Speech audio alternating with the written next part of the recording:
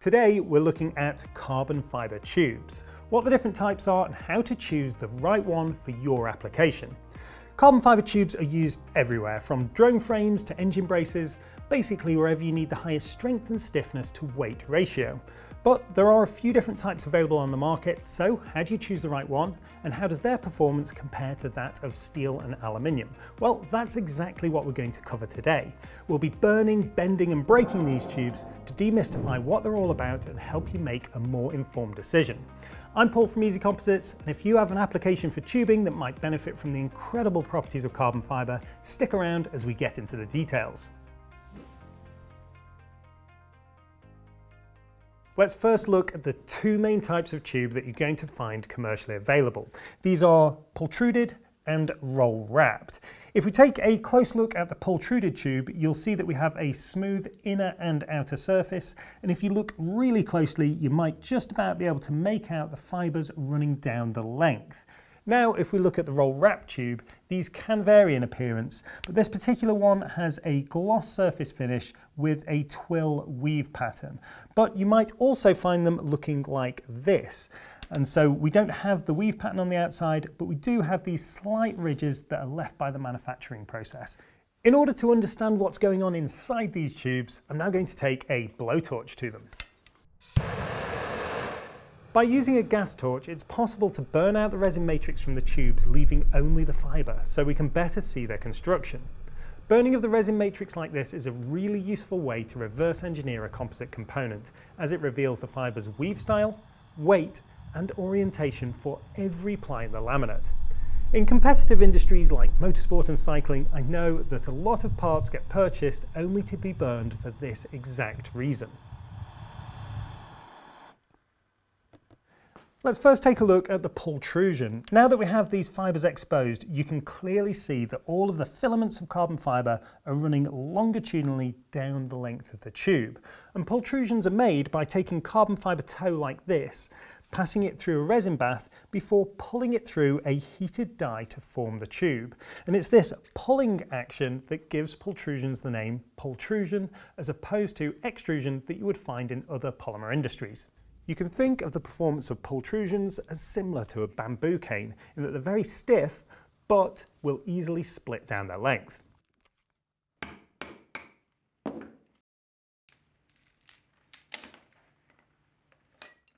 The pultrusion process generally suits smaller tube sizes. These are ranging right down to 0.7 millimeters, and yes, this one on the end here is still a tube, through to around about 12 millimeters. They can be made larger than this, but this is the most common range that you'll find, as once you get to 15 or 20 millimeters in diameter, generally speaking, the properties of a roll wrap tube would be preferred. So let's look at that roll wrap tube we burnt out earlier. You can see here that we have a layer of woven cloth on the outer surface. Then underneath this, we have a large proportion of unidirectional fibres running down the length, and also it has unidirectional layers that run in the hoop direction. This type of tubing is made using an entirely different process from the pultrusion. Each tube is made up from several plies of pre-preg carbon fibre, which are tightly wrapped around a mandrel before being wrapped with shrink tape and oven cured. With a typical laminate stack like this, these tubes do sacrifice some of their longitudinal strength and stiffness for hoop strength. By doing this, it makes them much less prone to crushing and splitting. As you can see here, it's able to withstand the splitting force much better than the pultrusion did.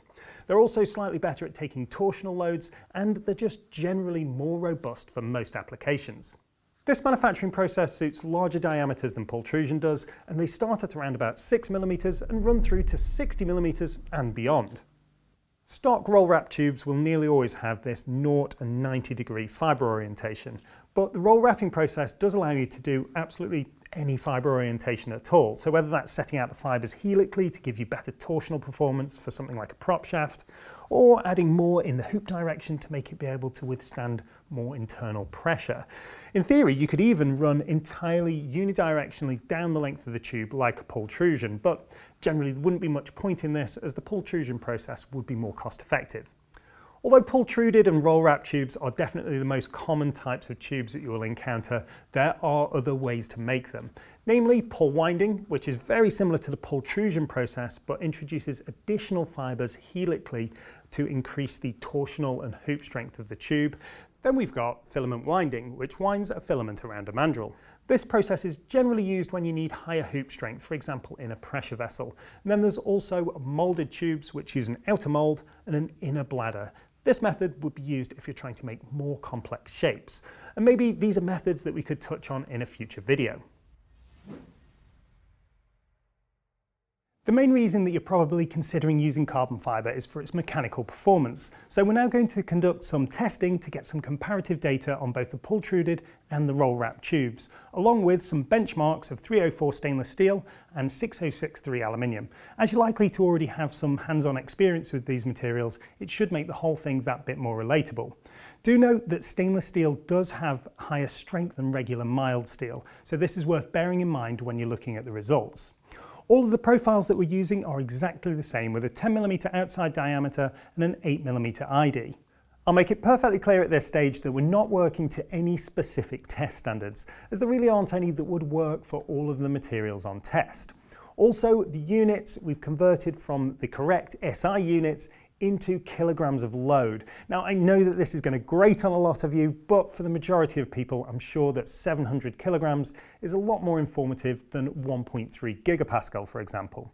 While we're on the excuses, a lot of the grips and the fixtures that you're going to see me using, I've just made for this video, and they certainly do have some compromises.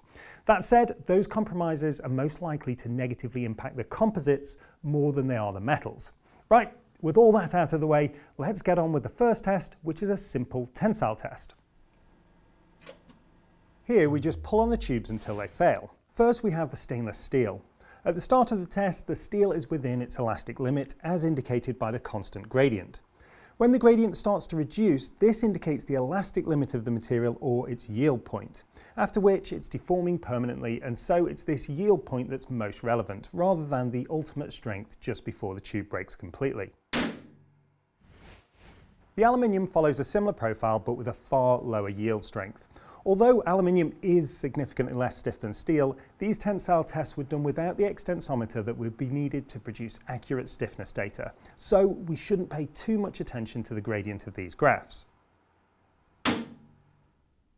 Onto the pultruded carbon tube. The line stays completely straight as the load on the tube passes the yield point of the stainless steel before continuing on to fail suddenly at over 2 tons. But you can see how the tube fails at the grip. This is due to the less than ideal gripping method that applies a sharp bite, and so in reality I would have expected it to take far more load without this concentration of stress. The roll wrap tube follows a very similar profile as the previous one, failing slightly sooner than the fully unidirectional pultrusion and also showing a bit less stiffness. Again, it's breaking prematurely at the grip. With the results side by side and considering the yield point of the metals to be the point of failure, you can see here the tensile strength of the 4 different materials. The pultruded carbon tube with the highest strength, taking over 2 tons of load, followed by the roll wrap tube, then the stainless steel, and in last place the aluminium, yielding at around half a ton. Although in this test the metal tubes measured broadly in line with their expected performance, the clamping method really didn't suit the composite tubes and in fact caused them to fail at less than half their theoretical tensile strength. Had they not failed in this way, the pultrusion should have measured 3 times the tensile strength of steel and 16 times that of the aluminium. Moving on to the compression test, the stainless steel elastically compresses before starting to yield and plastically bend. As in the tensile test, the aluminium follows a similar profile but yields under a much lower load. The pultrusion fails again at the grip and continues to crush out from a single point, making for quite an interesting looking result. The roll wrap tube crushes in a very similar and interesting way, compressing slightly more easily but failing under the same load. So looking at the results side by side, our stainless steel tube is once again the top performer, failing at 1.5 tons, with the pultruded and roll wrap tubes at just under a ton and the aluminium bringing up the rear having failed at around half a ton. We're now going to test the torsional performance. It is particularly difficult to get a good grip on these, and so although we might not be able to force them to failure, we can still compare how they perform at a known torsional load. Starting with the stainless, we first took the tube to 5 Newton meters of torque, which is about the same amount you can apply with a screwdriver.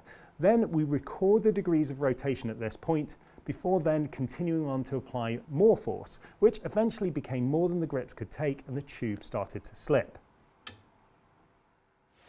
We did the same with the aluminium, reading off the rotation at our known 5 Newton meters, before increasing the load again, which caused the tube to slip in the grips before we could break it. The Pultruded tube offered much less resistance to the torque, twisting quite a long way before failing not long after. Moving on now to the roll wrap tube, this did resist the torque a bit better than the Pultruded tube, and then when it went on to fail, it did so in a more progressive way. To compare the torsional stiffness of these tubes, I've charted the Newton meters of torque required per degree of rotation at 5 Newton meters, which is before anything started to break or slip. The stainless is way ahead, with 5 Newton meters causing only 1 degree of twist. The aluminium twisted 3 degrees, and then both of the carbon fibre tubes fared very poorly, with the roll wrap twisting 20 degrees, and in last place the Pultruded tube with a whopping 26 degrees of rotation. Finally, we have the flexural 3-point bend test. First up, we have the stainless steel, which showed the highest stiffness on test before it yielded under around 150 kilograms of load and proceeded to bend plastically until the test concluded. The aluminium did the same, deflecting, then yielding and bending plastically, although under far less load than the stainless. The pultrusion deflected, then failed by crushing and cracking suddenly, as we've come to expect. The roll wrap tube performed impressively before eventually cracking and crushing in a similar way to the pultrusion in most cases. But in one test repeat, it did fail with a bit more drama. We can see from the results that in the 3-point bend test, it was the roll wrap tube that took the highest load, failing at 200 kilos, followed by the stainless at 175, the Pultruded tube at around 140, and the aluminium at around 50 kilos. It's this test in particular that really shows the advantage of the hoop fibres in the roll wrap tube, as they limit the effect of the crushing force applied by the test, and are why roll wrap tubes outperform Pultruded ones when they're loaded in this way. However, if we factor in the weight of these materials to give us the specific performance properties, then you can now see that things dramatically shift. With a density of around 8 grams per cubic centimetre, 304 stainless is over 5.5 times heavier than carbon fibre at 1.5 grams per cubic centimetre, and even aluminium is nearly double the density at 2.7. So, adjusted for the weight, the aluminium and stainless perform in a very similar way, with the carbon fibre tubes now way ahead. And if we look again at those earlier charts, and now adjust each of these to factor in for the weight of the material, we see that in all but the torsional test, the carbon fibre tubes are in a different league to the metal ones, which clearly illustrates why carbon fibre is so often the best choice for weight critical structures. Now that we have a better understanding of the construction and performance of both types of tube, it should be easier to make a decision on which type of tube is likely to be the best for any given application. But there are some other things to consider, so let's summarise those mechanical testing results, have a look at some typical applications, and also factor in any other things that might influence your decision, starting out with the Pultruded tube. We've now learned that in pure tensile and compressive loads, these tubes offer exceptional performance. The 100% unidirectional fibre orientation means that when loaded correctly down their length, they're about as strong as a carbon fibre tube can be. That said, this does come at the compromise of its torsional performance, and also they are more prone to crushing and splitting. Applications for Pultruded tubes are things like arrow shafts, push and pull rods in UAVs and model aircraft, robotic applications, tent poles and kite frames. They're also often embedded into other materials like plastic, foam and wood to increase their stiffness. This will be in applications like foam wing structures or guitar necks. Basically, pultrusions are used wherever you need small diameter tubing, but your application doesn't impart significant torsional or hoop loadings. The smaller diameters of these tubes are quite flexible, so I'm just going to go through and bend some of these by hand to give you an idea of how far they can go. starting out with the smallest 0.7mm tube. This is able to bend around a radius of 35mm before it's at risk of breaking. The 1mm tube can achieve 50mm radius, the 1.5 a 75mm radius, the 3mm tube can get to a 250mm radius. Then we're on to the larger sizes, so we've got a 7mm tube here. I can just bend this into a 1.7 meter radius. Then we've got the 12mm tube, which is offering significant resistance, but I'm just about able to bend in a 8 meter radius into this. As these tubes are formed in a die, both the inside and outside diameter are reasonably accurate. But if you were looking to telescope these tubes, so say a 4mm OD tube into a 4mm ID tube, as these are size on size, you will probably find that you will need to slightly reduce the diameter of the inner tube. That's easily done in either a lathe or a drill with a fine sandpaper just to take it down slightly.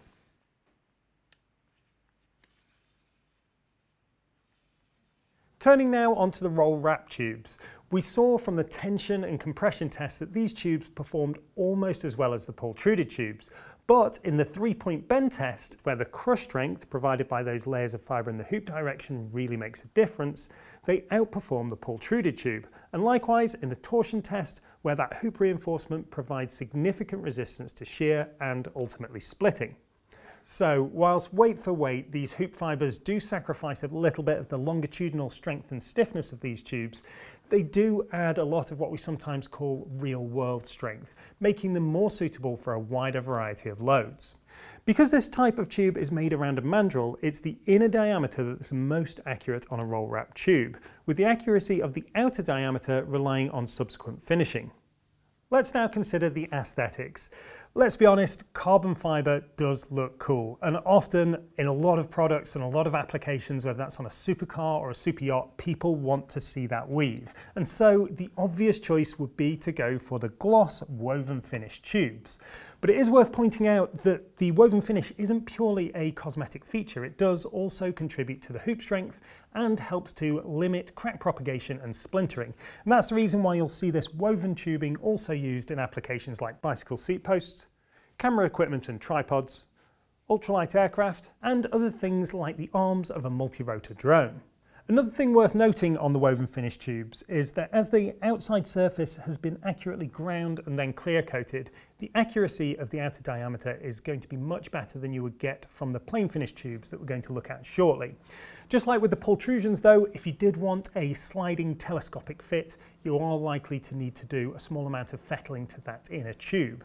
But if these are just going to get inserted into a fitting or into a socket, the accuracy is likely to be good enough straight out of the box. So we'll now move on and look at the plain finish tubes. This type of tubing would be used in applications where maybe the aesthetics are not that important, where you won't really benefit from the added protection provided by the woven layer, and the outside diameter is less critical on dimensional tolerance. This could be lots of different applications, whether that's a tiller extension, UAV wing spars, robotic arms, rowing oar shafts, or even just simple window cleaning poles. We've learned that carbon fibre tubes can offer real performance gains over metals, but that doesn't mean that they're right for every application. For example, in high temperature use, the mechanical properties of standard carbon fibre tubing will start to severely deteriorate after around 120 degrees C, which is about 250 degrees Fahrenheit. They're also not very good in high abrasion applications, like sliding bushings or bearings. These shouldn't run directly on the surface of the carbon as it will wear very, very quickly. Then there's precision machining, things like cutting threads. Carbon fibre does not hold a thread very well at all. If you did need a thread at the end of a tube, the way you would normally achieve this is to bond in some metal inserts with the thread cut onto that. Then there's joining the tubes. Unlike metals, which can simply be cut and welded, carbon fibre would either need to be wrapped over with composite reinforcement or have complicated joining elements machined for it. Then there's forming. It can't be formed after it's been cured, so it always wants to return to its original shape. So if you wanted a complex shape, say a bicycle handlebar, you will need to mould it in that way. Now, if this is something you're interested in learning about, then I will put a link in the description to a video where we cover this exact topic. Even considering these limitations, in the right application, carbon fibre can offer unparalleled performance, which is why Easy Composites stocks all the engineering grade carbon fibre tubes you've seen featured in this video and supply them to a whole host of industries worldwide. But what if you have an application that isn't covered by this stock range of sizes? Maybe you need a particular fibre orientation or wall thickness. If you do, then click on this video where I demonstrate a relatively simple process that will allow you to make your own roll-wrapped carbon tubes. If you have any questions at all on our range of tubing or need any advice or assistance on which tube would be right for your application, don't hesitate to get in touch with our technical team who would be more than happy to help. From everyone here at Easy Composites, thanks for watching and see you next time.